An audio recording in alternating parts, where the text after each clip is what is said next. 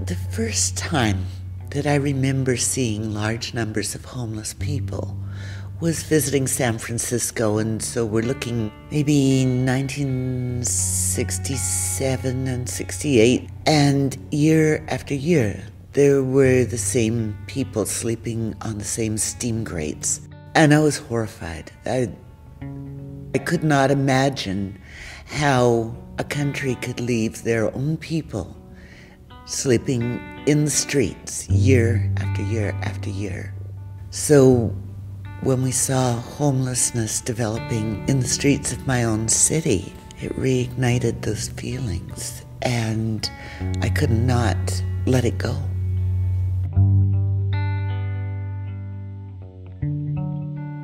My first memories of Judy are when she would be bringing somebody into our shelters. This would have been in the 70s, but mostly I remember, the dialogue, the questions, her curiosity, what makes people homeless, and what is it that is actually going to make the difference so that systematically we can get rid of homelessness. I really needed to understand what was happening to my city. Why were people out there? So my professors and my priests and my rabbis were living behind dumpsters, and I turned to them for information.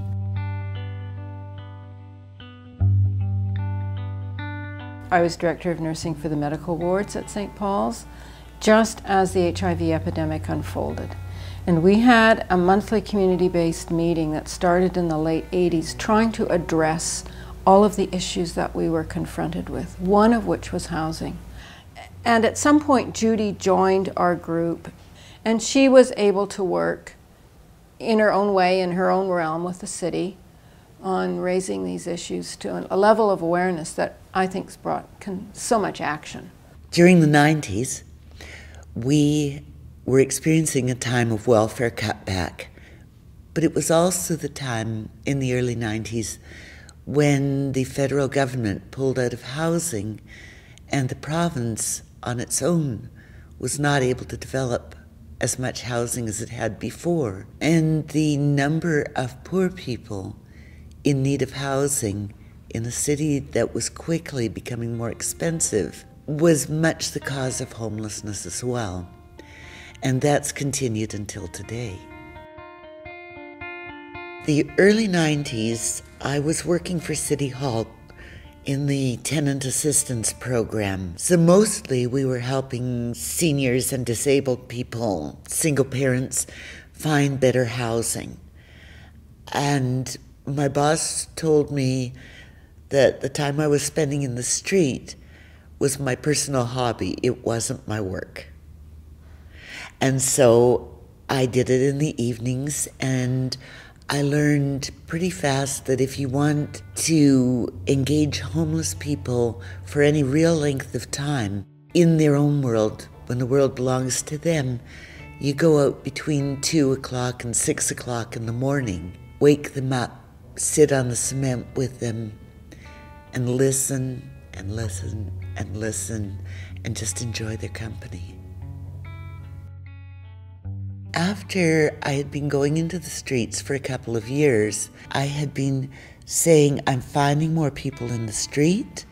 Where I would find 2 or 3, I'm now finding 10 or 20. We really need to be looking at this. And I was placated and told, no. It's all anecdotal. In the early part of the 2000s, homelessness was really increasing in the city, and with the exception of the nonprofits, people like Khare and O'Shaughnessy and Lookout, there was really very little going on to try to deal with that situation. She was coming in, bringing people off the street into our shelter, trying to get them some assistance, and of course we were able to help. So I'd been writing down everything that they said on little sticky bits of paper in the middle of the night. I took out all my sticky notes and I started arranging them. What would it look like if we could solve the problems one at a time that people had been telling me about all winter? And I got them all lined up and wrote it up as housing in one day. I took my one-pager to Jim Diva, who at that time I think was chairing both the Davie Village BIA and the Davie Village Community Police Office. Like about 2002, 2003, we were inundated with homeless people in the West End, and business people were extremely upset. People that were walking the street, particularly seniors, were saying they felt unsafe. And we formed a community group, and one of the first people we brought in was Judy Graves to explain from her perspective and the city's perspective the homeless situation. And I was extremely skeptical to begin with, like, oh, here we have some sort of a social worker explaining to us how we deal with the homeless situation. And she immediately sort of got us intrigued with the problem of the homelessness. I then took it to the welfare ministry, who came back very abruptly saying, no, we're trying to cut the number of files, and what you're doing is case finding, and we have no interest in this. She was developing this program and doing this work where she would literally go out into the street, take one person, take them for something to eat, take them to the welfare office, get them signed up to income assistance, help them do that, and then take them and find them housing. And I remember saying to her at the time, but Judy, we've got thousands of people on the street. How is this going to work, one person at a time?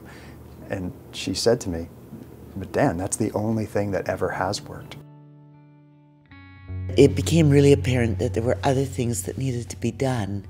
And well, I'd done an unofficial homeless count. We needed an official count done.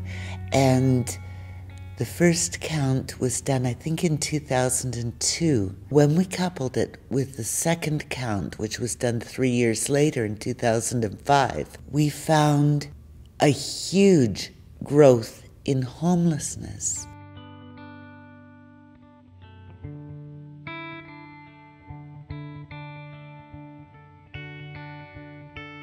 That was sort of the watershed when people started to take notice, the government started to take action. That was a really important moment.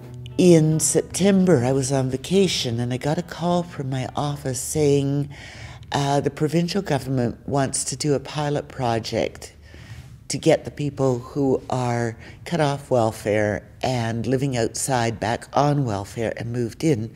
What would you suggest? And I went into the office and I got this one-pager and I blew the dust off of it, and I gave it to senior people in my office and said, see if they'll bite.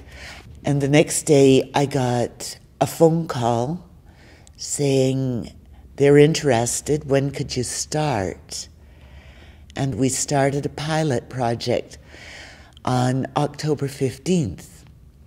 And Jim Diva was my wonderful volunteer for that project. We would get up at 6:30 in the morning. I would meet Judy. Very cold winter days, normally raining, brutally cold. And we would go out and find either one or two people that would find housing that week. And it was an exciting program. We'd go and wake two people up and say, are you on welfare? And when they said no, we'd say, well, if we got you on welfare, would you move in today? And they'd say, well, if you can find the housing, of course we would. And so we would do this. We would wake them up, we would take them for breakfast and stabilize their blood sugar. And the ministry office agreed to open up an hour early so we could bring our friends in. It could have been Prince William and Kate in a sleeping bag under the Granville Street Bridge. That's how much respect she treated them with. She listened to what they had to say. She empathized with them. And it was just a remarkable, remarkable process to watch. I love the walking. Part of my spiritual practice is walking the labyrinth. And walking outside to find people who are living outside is very much like walking a labyrinth.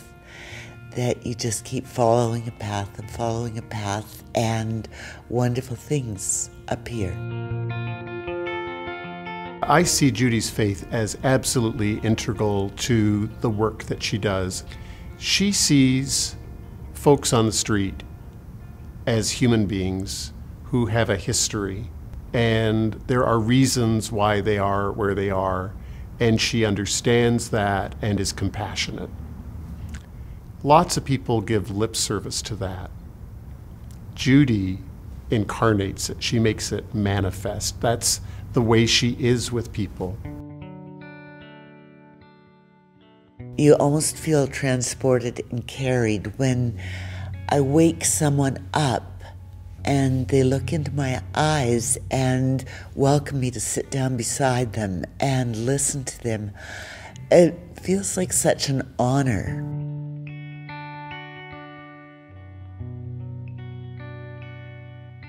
Judy has been the conscience of our city when it comes to homelessness. She was the person who spoke to the public directly around her experiences on a nightly basis. And it compelled the public to connect with politicians and say, we simply must do something about this as a city. My first walk with Judy was when I was an MLA and serving in the legislature. She showed me a whole layer of homeless people that I hadn't even been aware of right around us. And that was when homelessness was really skyrocketing in Vancouver. The numbers were going through the roof. When Gregor was elected to being mayor of Vancouver in 2008, the first thing he did, even before he was sworn in, was to gather a group of us, and he said, all right, I've told everyone I'm going to end homelessness by 2015. I felt like we had someone with a breadth of experience and know-how to help us do that. I called Judy and said, okay, Judy, now what? We told him the first thing we need to do, because winter's coming, is get as many people in off the street as we can. One of the first things they did out of the gates was ask us to go out and open 500 new shelter beds in about a month. And I have to admit, I had some real concerns about that. But Judy assured me that everything would be okay and this was the right thing to do. And we went out, worked very hard for a month and got those shelter beds open. They could come in with their pets, their bicycles, their shopping carts. You can all come in. Just be here at 2, there's going to be a real good supper. And all of the shelters were completely full in 2 days. It was a whole new approach to emergency shelters that enabled us to get people in and actually build community. And it was the game changer for Vancouver, getting us on the path to ending street homelessness.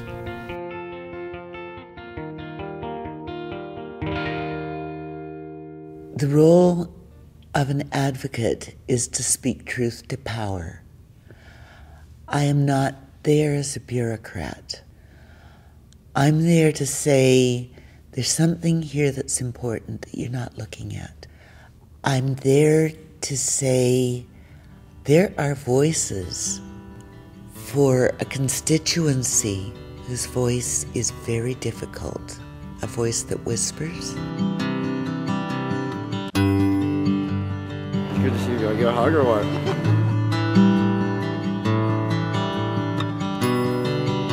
To me, one of the biggest roles that Judy has had is taking her experiences on the street and being able to take them to the boardroom and influence the decision makers. She's an advocate. She's an outreach worker in the streets. She understands research and how to do research on these issues so that it's credible and defensible. She understands policy and how to have her work influence policy. Homelessness has been an intractable problem across the country for many years now, and we just kind of got used to it being a problem we couldn't solve. And Judy has been the person who's busted that up and shaken all of us and said, we can solve this. Where we get lost in ending homelessness is overcomplicating what we're doing. And you need to come back to, what's the real problem here? And solve it, one at a time. The most beautiful sound in the world is when I've moved somebody in to their own place and I've said goodbye and I'm out in the hallway of the residential hotel and I hear the lock click. And I know that person is alone, private, and safe for the first time in probably years. And it's just a rush of pure success, pure happiness.